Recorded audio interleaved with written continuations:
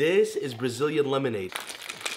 And everything about it is just perfection. We're gonna quarter down a bunch of limes, toss these into a blender with the peel on, submerge them in cold water, and now we blend. We're gonna strain this mixture until it's nice and smooth. Make sure you get every single drop. Feed the blender back, drizzle in lots of condensed milk, some ice, and now we blend again.